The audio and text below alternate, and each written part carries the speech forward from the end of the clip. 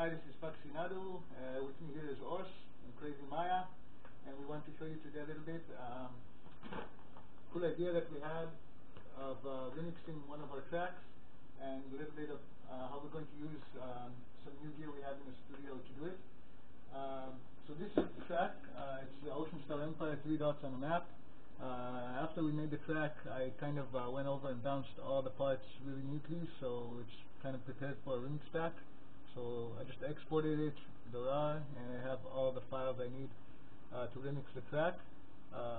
Right now, all I did was load the kick, bass, and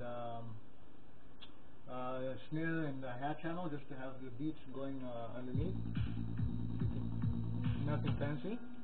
What we're going to do is we're going to use the Moog Slim Phatty, controlled with the models from the A100 modular, along with Dope for Dark Energy and the Roland SH201 synth.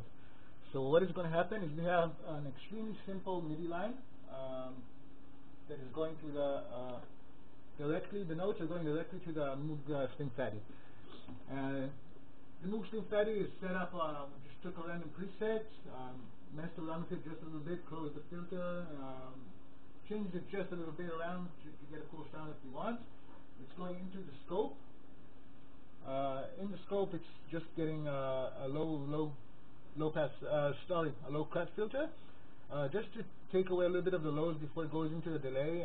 In the mix, once it's recorded, it's going to get a lot more EQ'd. But just for now, just so that the delay doesn't catch on to the extreme low end and start repeating it along with the rest of the sound. Just for that, and then it goes into a delay line, which is simply on the BPM 1/4, 1/8 cross feedback, pretty high feedback, so it kind of gets looping and feeding off each other while we play with the cutoff and things that you see right here. So the role of the SH201 is really simple here. All it does is we're going to use the pitch bend and the modulation. That's going normally via MIDI, as any other controller controlling pitch of another synth.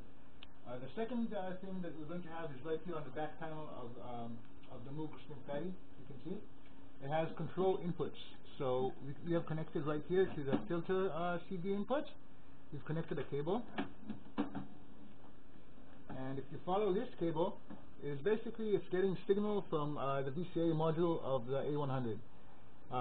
Now this VCA module is basically serving us right now as a sort of a control mixer.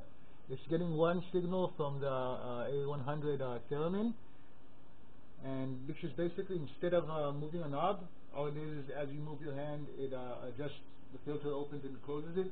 It's just another way of filter control. Basically, it's just like I said, it's a knob, only you don't pull the knob around. The other thing that's going into the VCA and going to modulate the filter, and this is doing something else right here, is the Dark Energy's LFO. Dark Energy is analog as well, and it has outputs for some of its functions, and you can output the first LFO via this connection right here. And you can, of course, use it as any other LFO, just to sort of sweep the filter. But we have it on a high speed right here. And this high speed is basically what it's doing. It's an audio rate, so it's a really fast LFO, and it's the resulting effect of what it does to the filter is provide sort of like a beat crusher effect, but since it's analog, it's really smooth, so you have no crackling and other sounds associated with artifacts associated with bit crushing. If you would do it actual bit crushing in digital domain, it just sounds similar, but it's much smoother. So we've got it all set up. And we're going to randomly sort of press record over like 3.5 minutes of the track. I'm going to make the loop much longer, and we're going to randomly record our, record our knob movements. She's also going to play around with the LFO of the Dark Energy as well as the theremin, and I'm going to be just controlling the recording as well as maybe touching a little bit the modulation and the pitch bend on the SH201.